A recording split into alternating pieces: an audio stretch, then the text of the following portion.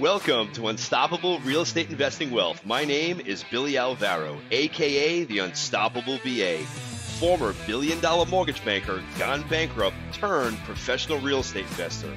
Where each week you'll learn the tools, strategies, systems, and secrets myself and other highly successful real estate investing entrepreneurs use to start, grow, and scale their businesses, creating massive profits, and how you can too. And we'll teach you how to put those profits to work so you no longer have to. Get ready to finally experience financial freedom and generational wealth. Now let's get started. What is going on, everybody? Welcome back to another episode, Unstoppable REI Wealth. Super excited to have this guy on here today from the Midwest, Mr. Doug Hopkins. Doug has been investing in real estate for years. This dude's doing like 850 deals a year combined in two of the absolute hardest markets out there, Southern California and Arizona. Doug, welcome to the show, bro. Really, thank you for having me, man. I appreciate it. Love seeing it. It's been a long time since I've seen you face to face, man. It's been a while. It has. We go to those collective genius mastermind groups, and I only do the West Coast ones, and now you're only doing the East Coast ones, so it makes it a little hard to see each other. But it's good to see you on here, man. Yeah, you as well. So, Doug, listen. You saw the intro. This podcast is about starting, growing, and scaling. I really want to focus on the scale portion with you because, like, you're crushing it, bro. Like, you are really doing some amazing things.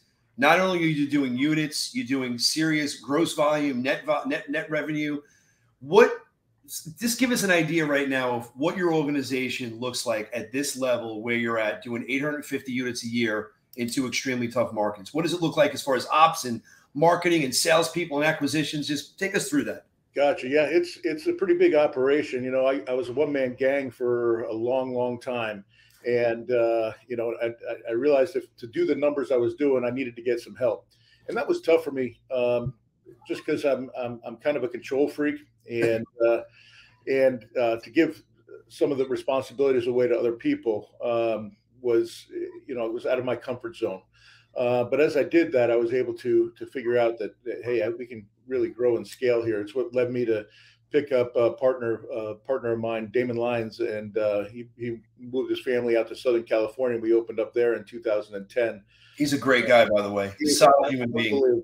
Unbelievable. It's tough, as you know, to have partners, and he's as good as they come.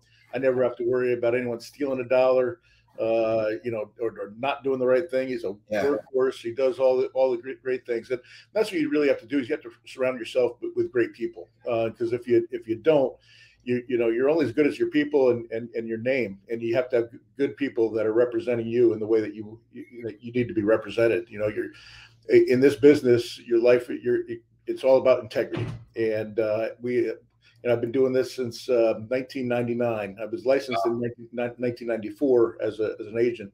And then in 99, I started fixing and flipping houses. So it's been 24 years now.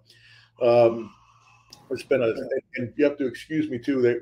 My office is under construction right now. I bought a house, or we got a house too under construction, but we got some people working out here. You're good, bro.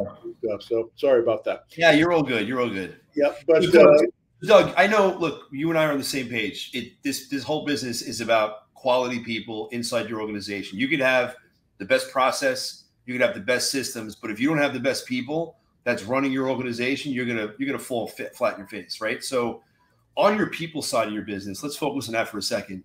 Tell us what it looks like to be at your level, at the scale you're at in two very difficult markets. What is your operations? Let's start with your sales, right? Because that's what the driving force of the business, sales and marketing. What does your sales flow look like? How many guys do you have? How many people do you have in your sales department? Gotcha. So it used to be just one. And I work a little bit differently than most. So we do a ton of commercials, television commercials. And radio. So all of our leads are inbound. We're not cold calling or text messaging or doing any of that. So all the leads are inbound. And it's a really high quality lead that comes in. So, our first communication, we have 4 people in Arizona. I'll just talk about Arizona for now because I run Arizona. We have 4 people that answer the phones from 8 to 8, Monday through Sunday. So we need to always have, we had an answering service for after hours or during the day, and we only had one person working, and just, you're too big to do that. Answering services, you never know where they're going to be from. Yep. You know, we're in Mesa, Arizona. You listen to the calls, and it's like, you're from Masa, you know, or it was just obvious that we weren't local, and had no idea how to have a conversation, or just basically message takers of call this person back. So what I really wanted to do was focus on getting some really good people on the phones that could have a conversation, and then see who is going to go. Not all of the 500 deals we do in Arizona a year they're not all fix and flips. Some of them are regular real estate transactions. I have my intake department kind of figure out whether the people are looking for, you know, every last dollar on the house, and they're, you know, try to get market cost for it. And if that's the case, they send out one of our realtors that represents my company, which is DougHopkins.com. If not, either myself or 4 other guys go out. So we have 4 people on the intake. We have 4 people buying homes, and we have another 3 people that do just listings. And, you know, then we have a manager that kind of manages it all. And there's a lot to manage. But most of the people that I have working for me have been here for years and years and years, are really, really good, or came from other organizations. And it really makes a difference. But I'll tell you what, one of the best guys I have never was in the business before. And he came on, and he's our number 1 earner. So he's crushing it, huh? Yeah, absolutely crushing it. You give your people the PI like most of us do? I used to. We haven't really had to hire anybody in a while. So, nice. But yeah, I can say that we did do that. I can't remember the last person I've hired other than an extra agent, because we just had too much overflow. Good stuff, man. So you have 4 people on the phone and 4 acquisition managers, and you're doing that much volume in Arizona, 500 transactions. Yep, exactly. So our top guy gets about 30 a month. 30 deals, anywhere between 25 and 30, all by himself. God, that's insane, dude. It's like 300 transactions himself. Oh, that's insane. Yep. Break it down for me, Doug. How many leads are you driving in a month into your organization, specifically in Arizona? Yeah, we average about 20 a day. 20 leads a day. That's 20 total calls a day, regardless if it's a net lead or it's a phone call or contact coming in. Yeah, it's either a phone call or we have a web lead we put out there. You can go to DougHopkins.com, fill out a web lead. It'll go to us immediately. People literally press send, and they're getting a phone call back within 30 seconds. So, you know, sometimes it'll be a little bit longer, but we try to average under 3 minutes. So when I first started at CG, to give you an idea, we were averaging about a day to get back to people. God. And didn't realize how important speed to lead was. CG helped me put a lot of those processes in place. And so we average, I think it's 2 minutes, 33 seconds. And that's because when a commercial plays, sometimes we'll get 3 or 4 leads, you know, and we usually only have 2 people on call at any given moment. So we have 4 guys, but they're always, you know, 8 to 8, Monday through Sunday. We always have 2 people on duty, and then the other 2 people are off at those times. So how do you handle the overflow? You get into commercial and you get like 6 or 7 phone calls at one time. What happens with the overflow with that? Yeah, so if people call, most of our leads that come in are web driven. So we answer, I think it was 98.3% of the phone calls that come in between 8 and 8. So we don't miss too many phone calls that come in, because actually there's phone calls are 2 to 1. You're more likely by about 50% actually more likely to get that deal than a regular web lead. So yeah, phone calls are hot ones. 100%, yes.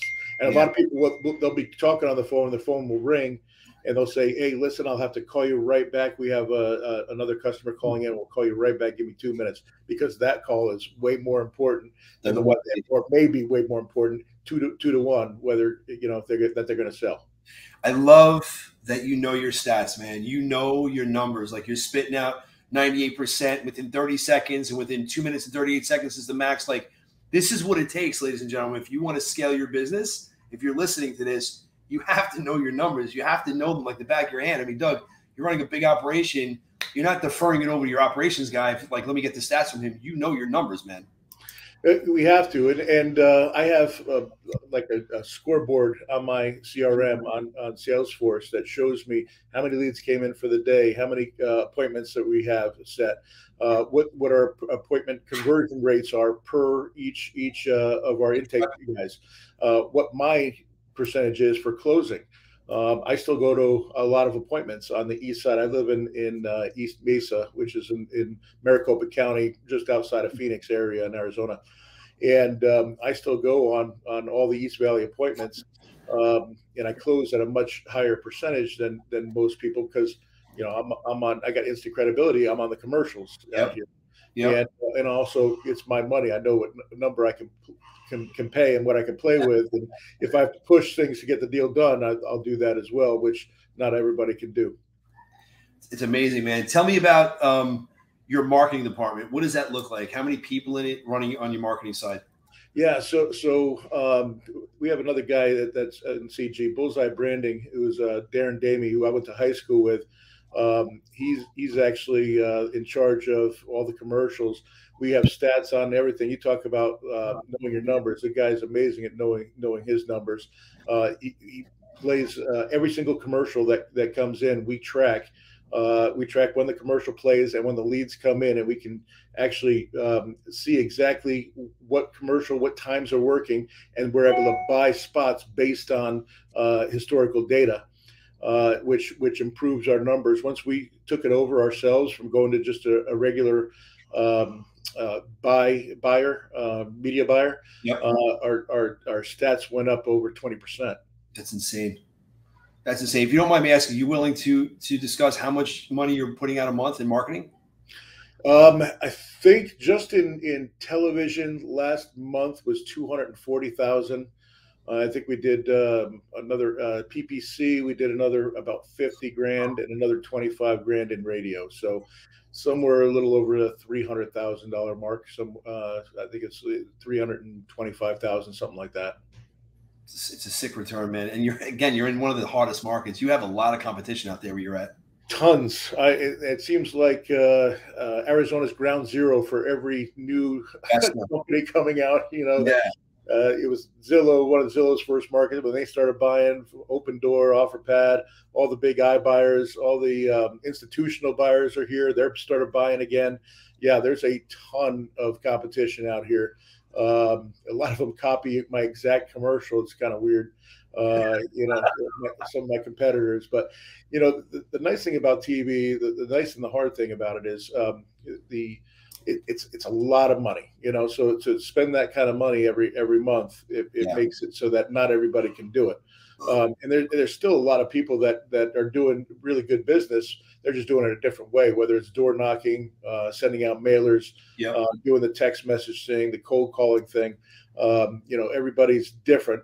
We just chose to focus on television commercials because the barrier to entry is a lot larger than most. Let's focus on that for a second. So on the TV side, you're in a big metro area there. Are you going on the local cableized stations, or are you mainly broadcasting out on the networks? Got it. We are on the networks. We spend a ton of money on Fox. We're on all the networks. The local station as well. There's a Channel 3 here that's not one of the networks, but it's a local station here that has news all day long. And you know, the news channels, we're on cable TV a ton. ESPN, I watch that, so that's the only time I get to see myself. That or Fox News every once in a while. Yeah. But you know, we try to stay. The news stations work good. You know, we try to stay away from a lot of the high end stuff. You know, you'll very rarely see us on a football game. You cost, you know, $25,000 for one 30-second commercial. So, you know, there's a lot of commercials out there that we are on that, you know, charge $100, $50 spots, $10 spots. You know, it depends on where you get.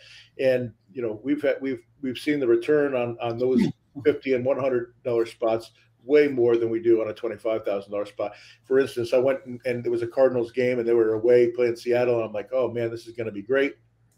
It was going to be my first football game. I was expecting, I'm like, everyone be ready, all hands on deck. We're sitting it. My commercial comes on, crickets. Nobody wanted to do it. They're right watching the game, right? Exactly. Real estate, Yeah, so, they're trying to drown their sorrows with the beer, man. They don't want to be hanging out. Exactly, especially because I'm a Cardinals fan. So yes, exactly that. Yeah. And a Jets fan, by the way, Bill. I'm from New York. You're a New York guy? Yeah. Oh, shit, what area? Yeah, I went to Fox Lane High School lived in Bedford Hills, New York, just north of the city, about 40 minutes. I was born in White Plains. Yeah, man, that's a solid area up there. Yeah. We're actually going to start in that area. We're going to start marketing. We've been doing all of Long Island, the boroughs, New Jersey. We're just heading into South Jersey. We're going to start heading into northern New York. That's like right outside Manhattan, 45 minutes up about an hour and a half. Gotcha. Perfect. Yeah. Beautiful area. Yeah. Bedford Hills is awesome. I used to say the only reason anyone knows or heard about Bedford Hills is because they had the women correctional facility there that, Martha Stewart? Martha Stewart went to. Yeah. That was a claim to fame for Bedford Hills. Yep. That was like a prima donna place up there. So freaking funny. Yeah. So your business, operational wise, you have a lot of transaction coordinators inside your business that are handling this. What does it look like on the operation side? Yeah, we got two transaction coordinators here in Arizona, and I believe Damon only has one out there. But it's Damon's sister, and she's a workhorse. She's awesome. And she's related to Damon, man. Damon's a workhorse. Exactly. That's family. Yeah. Yep. And Damon's brother works for us too. He's a workhorse and son now, and he's the number one guy there too. I got the whole Lines family working here. Oh, this is crazy, man. So, it's eye-opening to me on how much volume you're doing, but how you really don't have a lot of bodies inside your organization. You're a real, your revenue per employee, to me, I haven't calculated but it seems like it's through the roof. It is. And most of them are they get a piece of everything they get. They're not salaried. Now, I do have a couple of the transaction coordinators are salaried, but they get a piece. They're not. Their salary gets made up with the commissions as well. Yeah. Not a piece of every deal. But all of my guys, all my realtors, all my sales guys, it's just you eat what you kill, and piece that's of the deal. Yeah, I love it. So you're looking at the way you're running your business. I'm just I just said it. Your employee costs are very low. What do you contribute in the market that you're in to the success you're having? I know you have your marketing dialed in. I mean, your marketing, Damon, you said it, he's got it dialed in. We've taken it, we've saved, we've increased our revenue by 20%, decreased our costs. What do you contribute in the market that you're in with the people that you have? And I know it's people, but what kind of training are you giving these people to literally cut everybody else, the competition out, to be doing, 500 deals in that market? Hats off to you, bro. That's one of the toughest markets in the United States. Yeah, no, it is. And a lot of the guys that I got, I've known for years and years and years. Like Josh is my main guy on the West Side. He's the one that's doing anywhere between 20 and 30 deals a month. We met at the courthouse steps, 15 years ago, bidding against each other. And then we started partnering up on deals. And next thing you know, he's working with me. And he does a tremendous amount of business, and he gets a big chunk of what we get on that he gets on the West Side.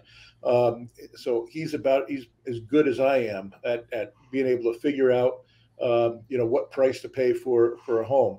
I think what really helped us, because we're the main guys that are going out and buying the houses, and we're the main guys in the living rooms of these people. That's another thing too. Being belly to belly is way better than trying to close on the phone. Now, I know a lot of people do operations where they're remote and doing it cross country or whatever it may be, and that's just not me. I can't do that. I'm a guy that needs to be face to face and get a feel for the people, and really, it's about building rapport and solving problems. And I think I'm really good at that. Same thing with Josh. But also knowing your numbers as far as, I've rehabbed thousands of homes. I can walk in and know this is a $40,000 remodel. This is a $75,000 remodel. This is a $150,000 remodel. Yeah. And I can know it pretty instantly, just by walking around the house. I don't have to do a whole full inspection to know that, hey, this one's going to need, a whole cosmetic, what do you call it? Rehab, Rehab. and I can base it off of price per square foot. There's all sorts of different ways to do it, but honestly, it's just walking around, looking, seeing if it needs a roof, if it needs an air conditioning unit, whatever it may be, and then just coming up with a number and taking that off the top and then leaving some room in it for a little bit of a profit. Doug, you are, what I'm amazed? I'm amazed at the size of your business. You're still out there closing deals. Like, tell me about that. Why are you still out in the field closing deals? Yeah. So Billy, it's a funny story. And I'll tell you the truth. Not that I wouldn't anyway, but about 3-4 years ago, I decided to, hey, I don't need to work anymore. I got an operation. I got really great people underneath me.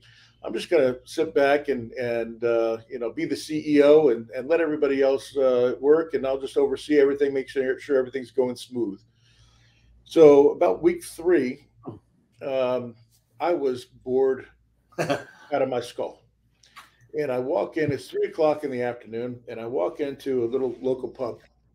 And I sat down, my commercial came on the TV.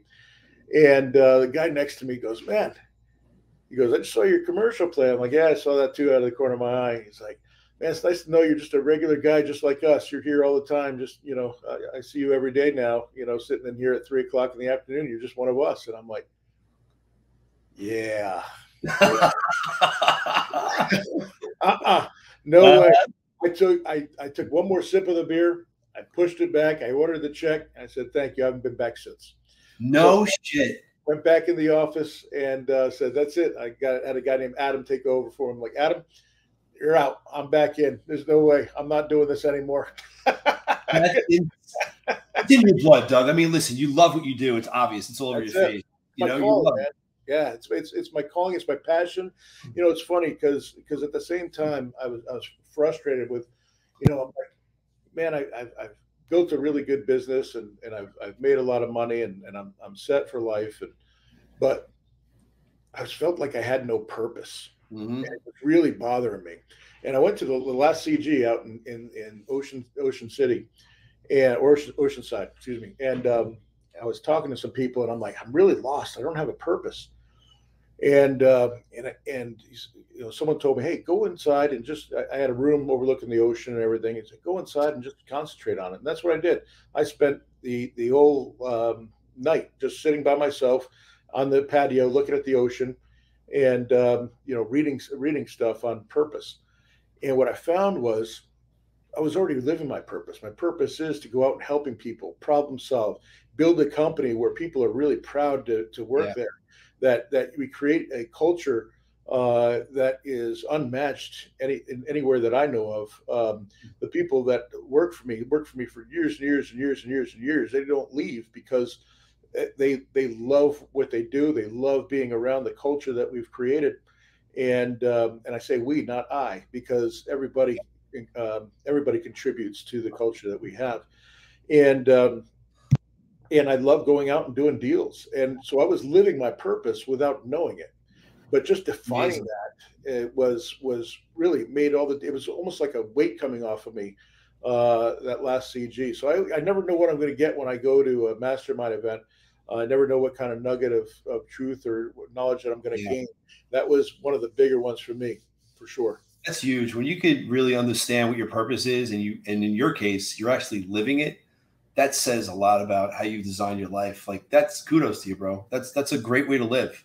Yeah, I love it because it's, I remember the days of working for somebody else and looking at the clock and dreading, having to go in at 9 o'clock or whatever it is. And then being at work and looking at the clock and can't wait till 5 o'clock rolls around. And man, I haven't had one of those days in forever. And it's awesome. I don't wake up with an alarm clock. I don't, I wake up just normal, no alarm clock, unless I have to catch a flight somewhere. Then I have to do it. But for the most part, I don't use an alarm clock, and every day I don't feel like I'm going to work. I feel like I'm having a blast, and that's why I'm putting all this money into my office, because I spend a lot of time in the office, and I want this to be the place to work in all the East Valley for anyone who wants to work doing real estate. It's going to be 7,500 square feet of awesome. Of awesomeness. Yeah. Doug, with you being out in the field and you being one of the top, sales guys in your business, do you have somebody running your company, an operator who's inside running the day-to-day? I do. Yes. His name is Dylan Martin, and he's been helping me out tremendously. It was Darren, but Darren he's got like 3 other businesses. And so, just buying all the commercials for Damon and myself, and then another 40 other companies around the country. He got too busy for it. So Dylan's stepped in and basically become my COO, and, dealing with all the problems with CRM problems or issues, and with the phones or something like that, any sort of issues that come up or problems, or trends, just going over numbers, seeing hey, we're increasing, we're decreasing, not the amount of leads that are coming in, our cost per lead is going down or up, or all those numbers, going over those every other day, just to make sure we're on top of it, and we can see if something is a trend or if something is just an aberration. This is great, bro. Honestly, I could spend 6 hours talking to you about what you're doing and how you're growing your business, man. It's impressive, Doug. You're an impressive guy. You're down to earth. You're a real person. You're a caring person. You're a giving person. I really appreciate you coming on the show today, bro. Is there anything you want to leave the audience that's listening, like any final thoughts, final words, maybe about mindset or about overcoming, or just any last knowledge you might want to share? Yeah, it goes back to I every morning I walk 4.5 miles.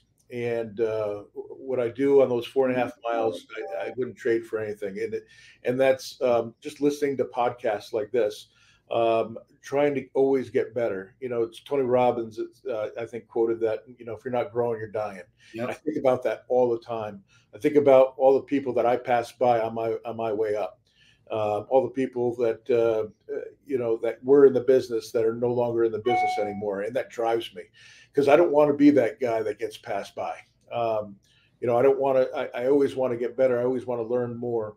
But I remember feeling the whole reason I joined CG was because I got called an OG on stage. And I didn't know what an OG meant. I had no idea. I'm like, what did you guys call me? And I had absolutely no idea what that meant. And I'm like, wow, maybe I am getting passed by. I'm one of those guys that's getting passed by. And so that's one of the things that drives me. I never want to be that guy getting passed by. I want to be, because I decided to retire, and that's it. Yeah, man. Good last words, bro. Doug, keep on growing. That's what I'm saying. And know that the only constant in real estate is change. And so you just gotta keep on top of things, and try new things, and invest in your business, invest in yourself. Do not spend all the money you make, because there's going to come times that, and we've seen that over, last year. Couple years, yeah. The first part of last year was great. The second half, horrible. So things change, and you gotta be on top of it, and always be learning, always be getting better. Embrace the change, bro, because change is inevitable. It's going to happen. It's sure. Always happening. And a lot of people who get into this business or in life, they can't handle when change happens, but it's all part of the process, all part of the game. Absolutely. Doug, thanks for your time, bro. Really appreciate you. Thanks, my man. I appreciate it. Thank you. I enjoyed it. Thank you, bud.